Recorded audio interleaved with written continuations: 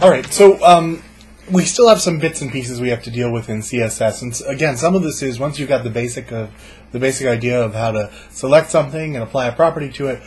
A lot of it you'll only get by messing around, and there's nothing wrong with messing around, either using Firebug or working with the text itself, as long as you've got the syntax right, that is the structure of the file. You can pretty much apply these properties and see what they do in various browsers. But I do want to touch briefly on lists. I'm going to leave actually tables and forms. You can kind of tackle those on your own. They're not minor things, but they're kind of specific, and there's only so much we can do in a short set of video lectures. And in fact, for lists, I'm only going to look at unordered lists, and I am going to make use of one of one of the virtues that we are trying to adhere to here, which is laziness. And laziness is, for programming and coding, a virtue. You are supposed to not reinvent the wheel. Nobody's impressed if your code is brand new and you've done something in a brand new way. That's not true. You might impress a small number of other coders, but probably they'll say, why didn't you just reuse the code that already exists? And in that spirit, I'm going to be following along an article by Mark Newhouse that showed up in A List Apart several years ago, and has become kind of this actually many years ago now, almost a decade ago, and has become sort of one of the default standards for talking about CSS and lists. So it's old, but it's good, and you can either follow along. I won't go through the whole tutorial because I won't have time, but you can follow along, or you can kind of run through that tutorial on your own, and either way works out. So we're going to be working with Zen Garden again. So just to remind you to look we can take a quick look at the HTML for this. It's a standard unordered list with UL to start with and UL to end with, and list items, LIs, in between. And each of these actually has a quick link to something, and then a link to the author. And it's also worth noting that all of this is within this lselect div. So let's start with kind of talking about issues of indentation. Let's go ahead and take this UL. We'll do it within lselect so that we're only doing one list for now. So just to remind you how that works, if we go in here, we can go down to the bottom and we'll say that we have an ID, so we need to use the hash mark, and then we do lselect. And the thing that we're going to be affecting in there is the UL. So what this says, notice there's no comma here, is that look in the division lselect and then look for the unordered list, and that's the thing we're talking about in these particular rules. So let's do this real quick. Margin left is 0, and padding left is also 0. So now what we've done is we moved it over from the default so that it's at 0. Now something to note is that it actually pushes the bullet points out past the edge here. So let's do a quick, this is for the div now, not for the UL. So I'm just going to do lselect, and I'm going to say border 1 pixel solid red. So this is the edge of that div, and you can see that the unordered list is actually pushing those bullet points out past the edge. And so this is one of the ways in which unordered lists are a little bit difficult to deal with. So if we wanted to move them in, we could actually just bring in, this is a length of 1em. We could go in here, and if the padding left, or rather if we had increased the padding there of 1em, you'll see that it pushes it into the right place. By default, it's actually a little bit more than that, right? Because it indents it, but at least that gets us with the bullet points inside the space. So keep that in mind, that when you're doing margin and when you're doing padding, it's really applying to the text of your unordered list, not the thing itself. Now we can add in our own bullet points, and I'll let you kind of the markers. We can choose from the markers that exist, or we can pull in our own URL, and we can do that using the list style. I'm going to do it in here rather than going back and forth. I'll right-click, new property, and we're going to do list style type. And remember that I can use the up and down arrow to go through the types here. So disk is the one that we're most familiar with. There's circle, which is the empty circle, square, decimal. This is a little weird to have decimals for an unordered list, but you can.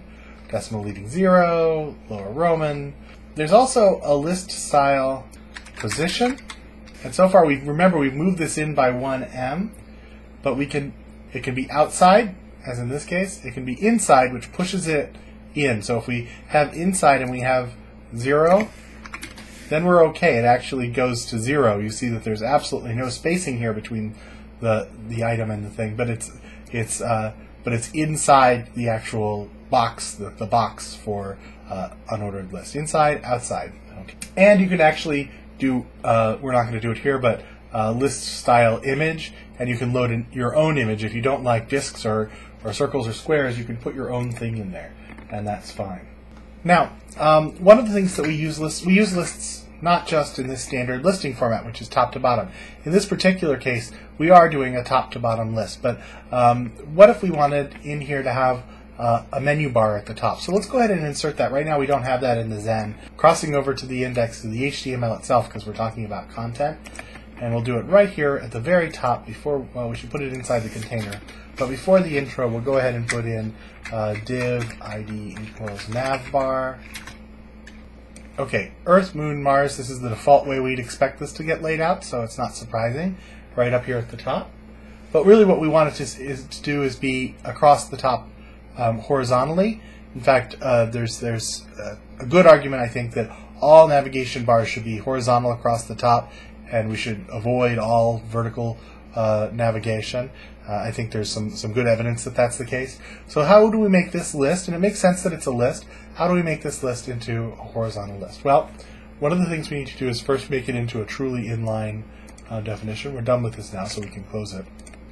For now, let's start with just including a little bit of padding on the nav bar. And just so we can see it up there, we'll go ahead and do a border. In this case, we'll make it a black border. So that's a very small change, and we'll take a look and see what that looks like. So we've just put a little box around what we're working with so we can find it more easily.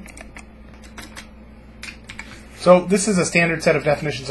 We already know what margin and padding and font weight do, but the new one here is going to be inline. And inline is something that allows you to change the way things display so that instead of being block elements, they're span elements, if that makes sense. In other words, rather than assuming that things take up the whole space all the way across, it says, okay, when I'm done with this, it doesn't include a new line at the end. Just load things after it off to the right. So by default, when you load things into the screen, and it's an inline, you've changed the UL to an inline, everything in here is going to kind of stack up vertically, or horizontally instead of vertically. So if you've been watching carefully, you may have noticed a small but an important error. We don't actually want the ULs to be in line, that is the unordered lists to be in line, unless we have multiple unordered lists, which we do in other places but not here. What we want is the LIs to be in line, so we need to change this to UL space LI, which means all the list items within this list. So let's go ahead and take a look and see what this does. So this is the basics of laying out an unordered list. The tutorial goes on to talk about how to make this into a nav bar with tabs. I really encourage you to take a look at it. There's a good chance that you'll at some point be designing a nav bar, and this is a good basic way of creating a navigation bar across the top. There's a very popular setup for doing this called sliding windows, and I'll probably link to some things, but you can find it as well. Tutorials on how to make a sliding windows version. There are versions that pop up various inside things, and so you have to slide a little bit into JavaScript usually to do that. But ways of making fairly complicated menus, all of them based on the kind of basic setup you see here, which is a list. An unordered list usually, sometimes definition lists.